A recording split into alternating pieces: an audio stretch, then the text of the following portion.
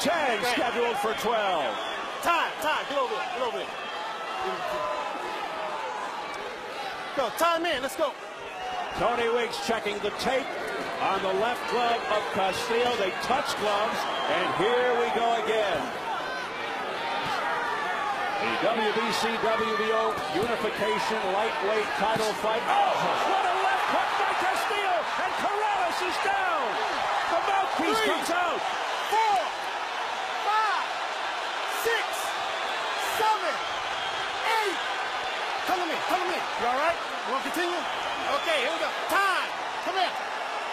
They get the mouthpiece back. He was up at 8. Put it in. Let's go. Here we go. Joe Goosen trying to get involved. What a dramatic moment here in round 10 as Corrales hits the canvas. Castillo looking to finish it here. He goes down again.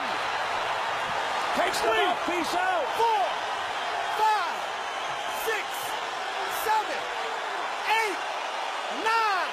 Come here. You all right? I'm going to penalize you. Taking 1 point off. Time. 1 point off here. 1 point off. 1 point. Excessive spitting out of the mouthpiece. A point deducted. Come on. You're spitting out the mouthpiece. To make matters even worse now. You gotta fucking get inside on him now. Dreadful round for Corrales. Down 2 times here in the 10th. Again, Castillo going back to work. And if Corrales can get through this round, the dynamic of the fight has now changed to the point where he may very well need a knockout. With 1:35 to go, he's got a long way to go, Corrales. But he just hurt Castillo with the right hand, or at least pushed him back. That was astonishing, and he hurts him with a hook. Corrales comes back, a straight right. Now Castillo against the ropes. Unbelievable. Ebb and flow.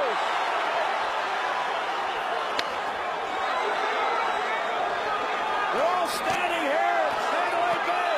Corrales coming back after being on the canvas twice here in the 10th. Now Castillo steps back. Corrales swinging. Castillo's in trouble. Weeks steps in, and the fight is over.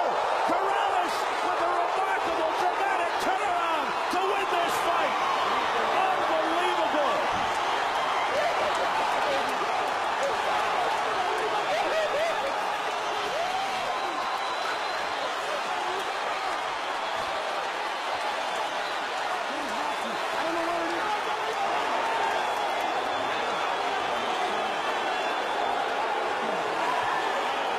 Diego Corrales said he would go through hell before losing this fight.